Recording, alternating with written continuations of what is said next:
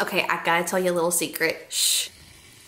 I've never had chicken salad before. Not to be confused, because when I told Bunky I was gonna make chicken salad, he thought that I was gonna get lettuce and put some chicken on it. I thought we were gonna have a salad with chicken on it. One of my favorite deli options that are out there, right? Mm-hmm. Even when we were in Shelby a few weeks ago, I had their chicken salad, which was very good.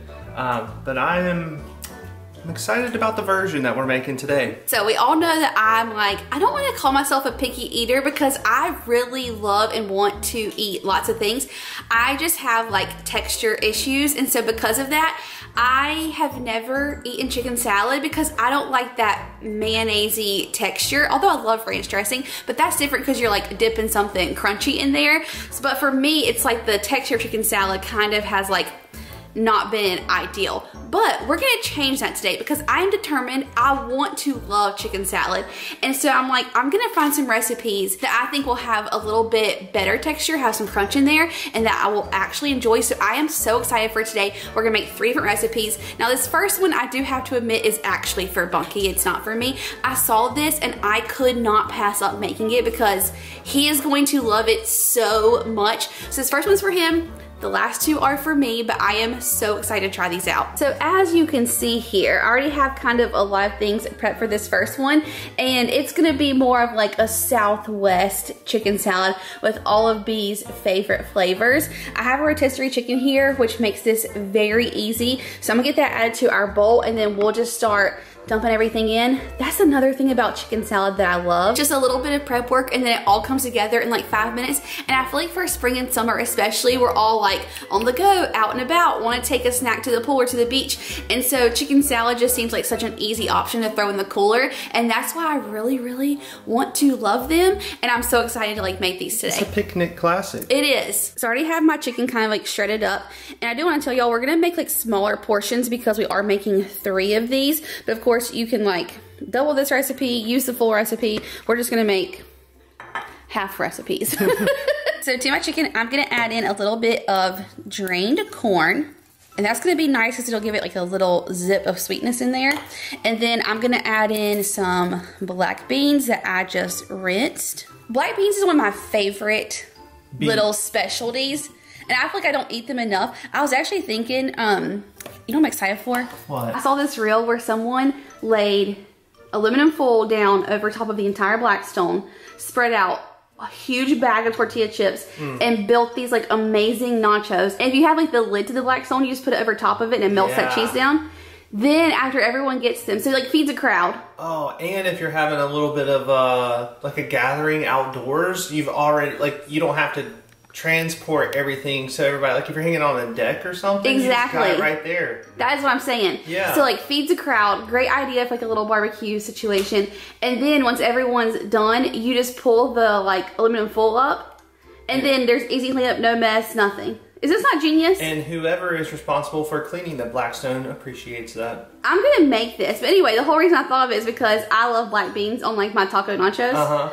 We gotta try that out though. Now, to this, I'm gonna add in some little, I about call these baby tomatoes. They are baby tomatoes. I just like went ahead and halved them. The star of the show coming in next. Yeah, so for this onion, I sliced them like paper thin and then just kind of made them bite size. So I added in a good amount of red onion because I know you will love that. Wow, yes ma'am. And then Bunky and I were saying we could smell this jalapeno. Like it is going to be spicy. Yeah, that one is gonna bring the heat. So fresh jalapeno in there. And already that's just so pretty. Like I just love spring because I feel like it brings so much like color and variety and just, it's so fun. So anyway, beautiful already. Now we're gonna make our sauce. We're gonna make this a little bit healthier because I have this avocado mayo, which I got in my Thrive order. And I do wanna say a big thank you to Thrive for sponsoring today's video. I will show you guys what else I got in my order here in just a few minutes. But I'm gonna add probably, I don't know, half a cup to a cup in here. I'd say half cup. Enough to like make it juicy. And then I'm gonna add the juice of a lime, which is gonna give it that like fresh zip. And then for our seasonings, we're gonna do some garlic, a little bit of cumin, some chili powder, and I'll also add a little bit of salt and pepper in there.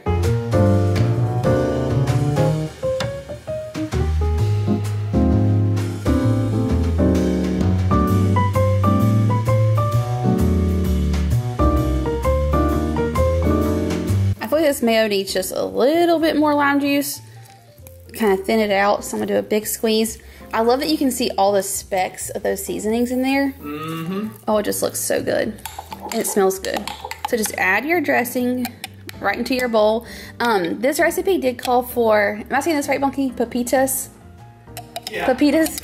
I looked for them in the grocery store and I couldn't find them. I was so bummed, but I bet that would give like a great little crunch to this. Yeah, there was some snack mix that we used to get sometimes, and it would have pepitas in it. And you would pick through, basically, and get all the pepitas out. That's right. And then I'd go back to it sometime later on and be like, where's all the pepitas? Yes, I remember. So if you can find them at your grocery store, add those in as well. Bunk, this just looks so delicious. Oh yeah. You are gonna love this. Okay, that is it, so easy. You're telling me that I'm about to have Southwest chicken salad that quickly. Yes, and you know what I love about this?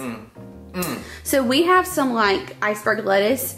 If you like butter cups, you do it too. But we're gonna put it in like a lettuce cup because I think that will be just like a nice fresh crunch on there. A great method of transfer from the hand to the mouth. Yeah, but you could also eat it on a sandwich. But also, I feel like this would be really good with some tortilla chips.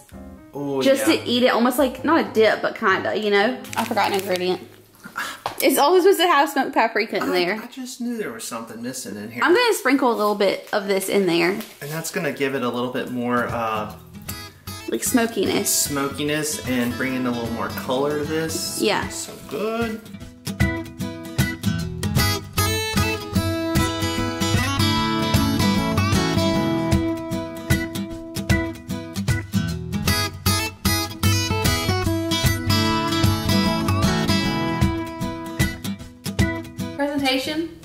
Presentation on point. For real though, I do think the lettuce wrap is the perfect vessel for consuming this. Yeah. Like, you're getting taco vibes, but you're having chicken salad.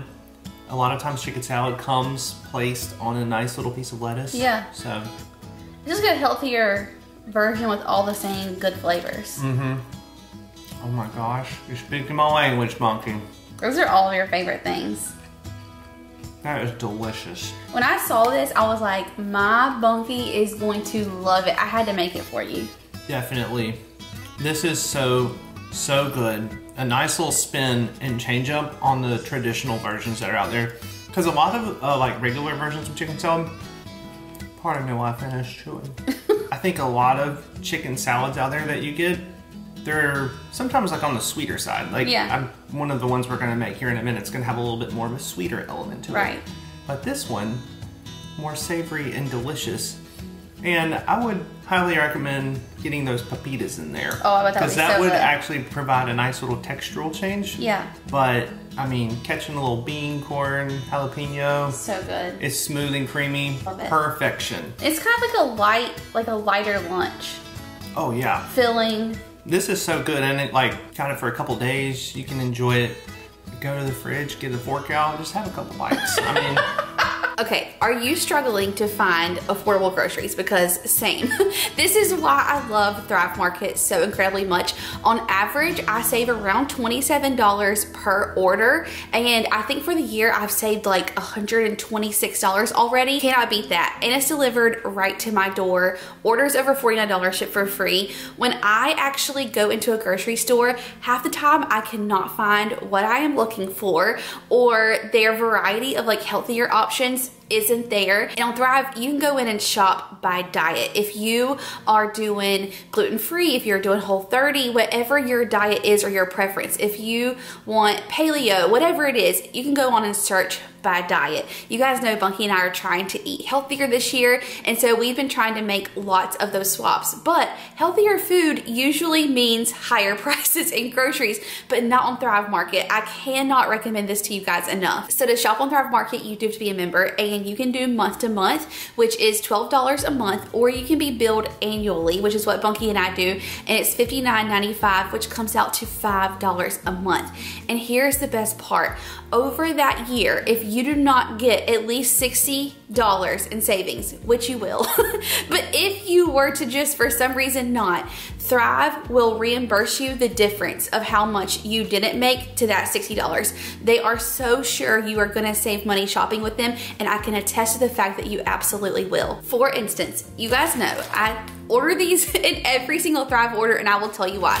They're my favorite chips, as I told you guys 100 times, the Siete sea salt and vinegar.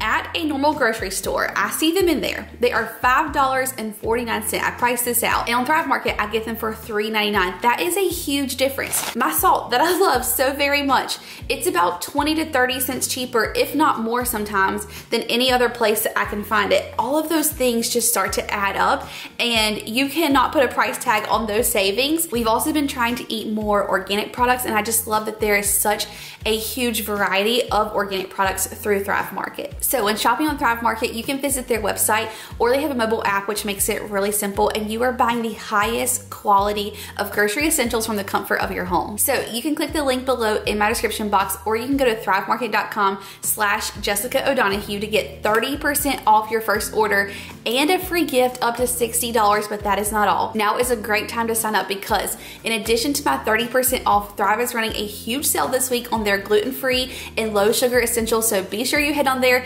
click that link, and go check it out. So for this next recipe, I know a lot of you, especially chicken salad connoisseurs out there, are gonna be like, Jess, this is just like a Waldorf tasty salad so bad. She smells the chicken. Yeah, y'all are gonna be like, this is just a Waldorf chicken salad, but I'll have you know it is not. There is a secret ingredient in this, which is why I chose this recipe to try, because I've become such a fan of cottage cheese, as you guys know. Ooh. Now, our grocery store didn't have my Good Culture, which I really love, but the Daisy brand will be fine.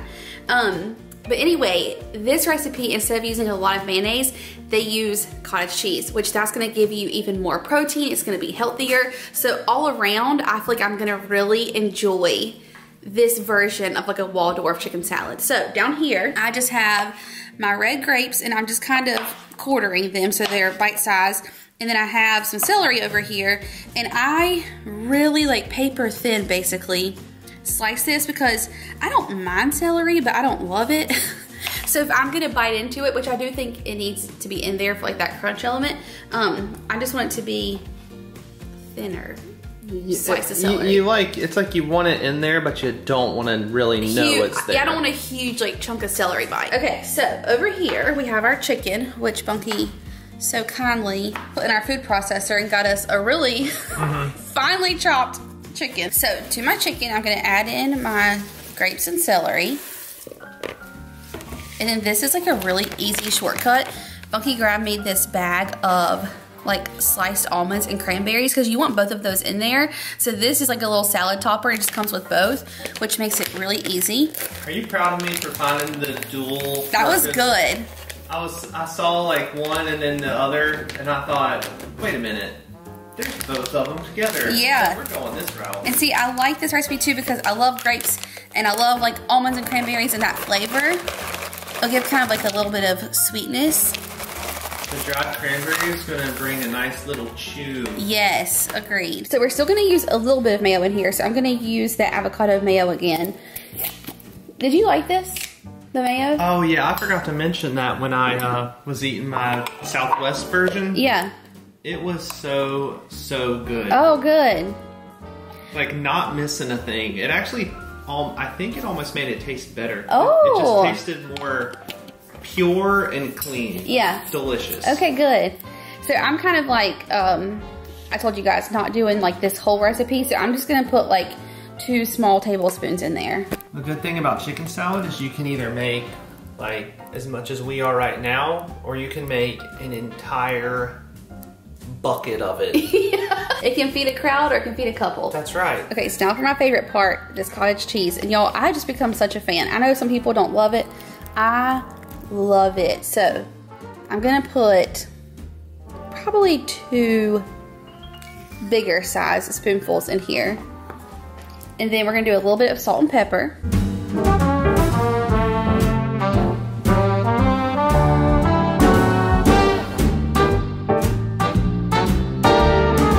See, this to me is like the perfect texture and consistency, because it's not like overly moist. for all the people who hate that word. It's not like too mayonnaisey. It just is like barely held together, but held together. That looks really delicious. It does. So this is how I'm gonna eat mine. Bunky just like made me a little piece of buttered toast with some sourdough bread. And I'm gonna just do kind of like an open face little sandwich. I took a little bite of the chicken just to make sure it was seasoned really well. And it's like perfect. So I'm so excited to try this.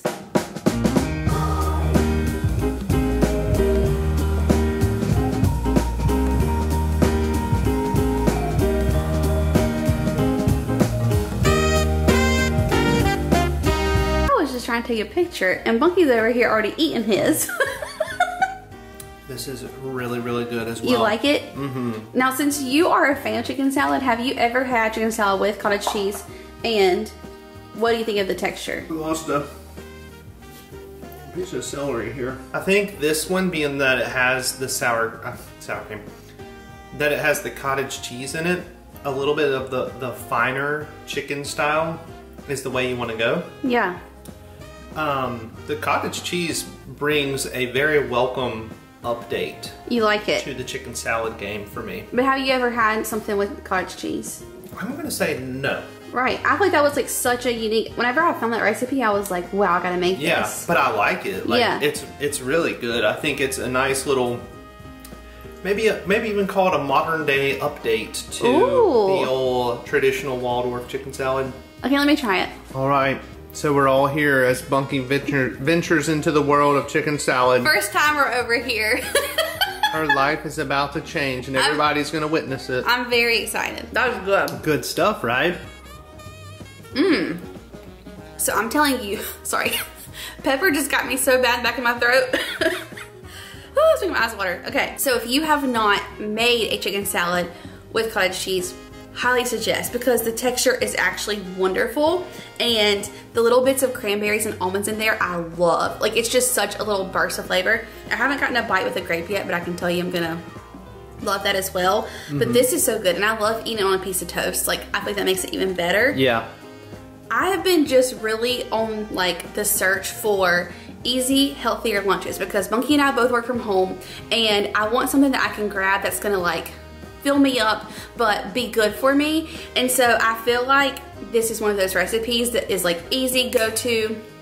I'm so excited to make this over and over again. Some fruits, veggies, a little protein from the cottage cheese and chicken. Yes. I want to try the grape. That's where it's at. The grape makes it juicy. Now, y'all already know this about me, but I love buffalo chicken anything. So when I'm scrolling Pinterest and I see a buffalo chicken salad, is that how you would say it? Buffalo chicken salad. I'm like, yes, I have to make that one, because out of any of them, I know I'm gonna love this one. Now, this is also probably the easiest one. It's just truly a few little ingredients. I already have my chicken in here that we put in the food processor, and then to this one, I'm gonna add in some celery. You could also do like some diced green onions in here if you want to give like a little bit more flavor. Then to this, I'm gonna add in my favorite buffalo sauce. And I like it spicy, so I don't mind if it's a little more buffalo than anything else. Now for this, you can do mayonnaise or sour cream. I'm actually gonna do a little bit of sour cream and then a little bit of cottage cheese to add a little bit more protein in here. So like kind of like a big tablespoon of that and a big tablespoon of my cottage cheese. Y'all, that's it. It is literally that simple. Hold though. I have this Kinder's buffalo seasoning and I love it. I was even thinking you could put some blue cheese in here, but since this has that blue cheese flavor, I'm gonna put a little bit of this seasoning in here just to give it even more flavor.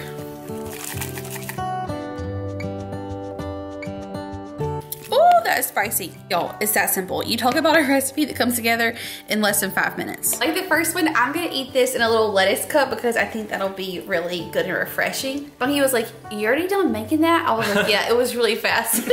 Well, I heard you down here constructing everything. You brought a little extra heat to the party. I did. It's a little spicy. So simple, but so good. Again, love the cottage cheese. And I feel like the lettuce is the way to go with this because it's so refreshing with like all that spice.